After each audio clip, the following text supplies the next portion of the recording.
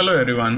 In this video I'll be demonstrating a division sum where a 5-digit number is being divided by a 1-digit divisor. Okay, so the number is 38,925 being divided by 4. So as we know that we have this as our units place of the answer. Similarly, we need to have another units place for the question number or the question set. So I'll consider this as the units place of the question set, that is the number that is to be divided. So a 5-digit number is to be placed such that it ends on this rod. The units place ends on this rod. So it's a 5-digit number, so it will start from here 38,925. Okay, 38,925. It doesn't matter even if it overflows into the answer section here, because as we progress with the division, this initial digits will start vanishing and we'll have space for the answer to appear on these rods. Okay, so let's start with the procedure. It's divided by 4, so we'll start with the first digit. This digit is 3 smaller than our divisor 4, so we'll move to the next rod. Now we'll look at the number like 38. So 38, for 38 we'll now recite the table of 4, get as close to 38 as possible. So 9 times 4 is 36, that is the closest. Okay, so 9 times 4 is 36, so we'll have to take 9 on the answer set. But on which rod? Now this particular rod is the 4th rod for the question set.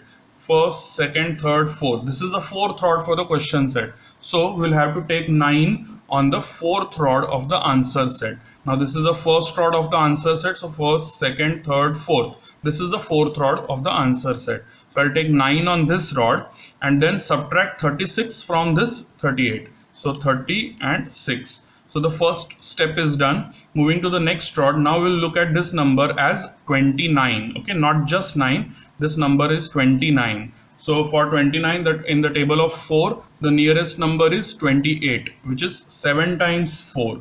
Okay, so 7 times 4 is 28. Now where will we take 7 on the answer set? This is being the 3rd rod of the question set. The 7 will be taken on the 3rd rod of the answer set. Okay, so I'll take 7 here and then subtract 8 from this. So 8 is subtracted. Now moving to the next rod, which is 12. Now the number in front of us is 12 up to this rod. Okay, so 1 and 2, this 12. So in the table of 4, 3 times 4 is 12. Okay, so we'll have to take 3 on the respective rod of the answer set. This is the 2nd rod of the question set. So the 3 will be taken on the 2nd rod of the answer set. Okay, so 3 is taken here and then we'll subtract 12 from this. The entire number is gone, and now we move to the last digit, which is 5. Now for 5, 1 times 4 can be subtracted from this. Okay, so I'll take 1 on the units place. This is the units place of the question set, so the 1 will be taken on the units place of the answer set. So 1 is taken and we'll subtract 4 from this. So plus 1 minus 5. Now if we are okay with the remainder answer, this is the final answer that we have, where it is 9731 with the remainder 1. But if we are looking for a decimal answer, we'll continue this same procedure for a couple of more steps. Okay, now we'll move one rod to the right and now we'll look at the number as 10, this one, and there's nothing on this rod, so it's a 0 here. So we'll look at this number as 10. From 10, from the table of 4, the nearest number is 8, that can be subtracted from 10. Okay, so 2 times 4 is 8. So I'll take 2 on the respective rod. Now this is the one rod next to the units place. So one rod next to the units place on the answer set is this.